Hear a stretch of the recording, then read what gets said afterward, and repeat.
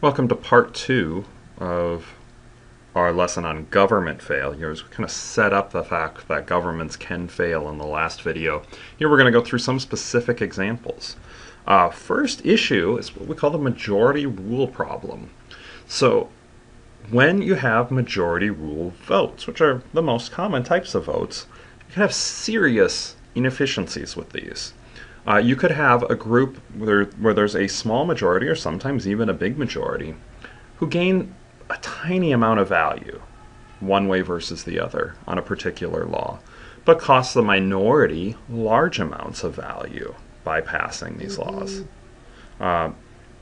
Just thinking through this a little bit, there's a number of cases. Any sort of vote on a public project easily could see this occurring. Perhaps those who gain it, like there's a certain amount of taxes that would be collected, and those who gain view the value as being worth slightly more than the taxes, and that's 55%, but there's another group who will never use this at all, so the entire value of the taxes to them is just wasted money. Well, you could have a case where you have a 60-40 vote, but overall, if you just added up the value to society, far worse off. You could actually have the opposite case too, where 60% don't want something, 40% do. The 40% would have gained a tremendous amount, the 60% would have lost a little bit, but not much. Once again, the majority rule problem would pose significant issues. So the general idea on this, when you have markets, dollars measure the intensity of preferences. So you end up with an efficient outcome.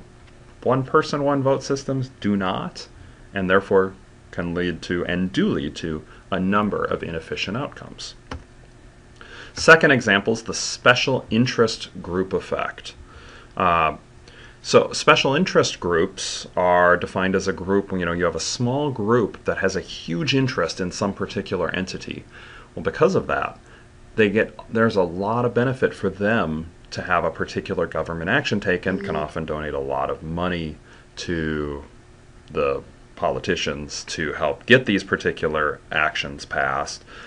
The average person might not want it, but it's such a small deal to the average person that it's not really worth their time to complain about it. It's, in the scheme of issues, it's small, so they're not even going to bother with it. So you look at things like the Farm Bill or museums that are funded.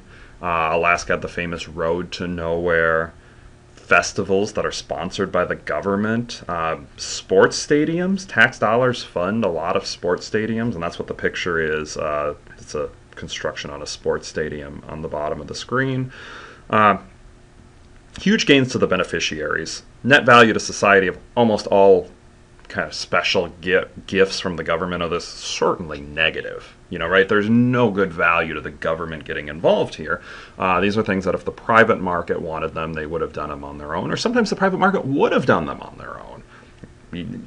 Does anybody doubt we'd have 32 NFL teams if the government stopped funding sports stadiums? Or I shouldn't say the government, it's the local governments who usually just decide they'll sponsor the sports stadiums. Of course, there'd still be 32 NFL teams, but it is extra money for the owners by getting these.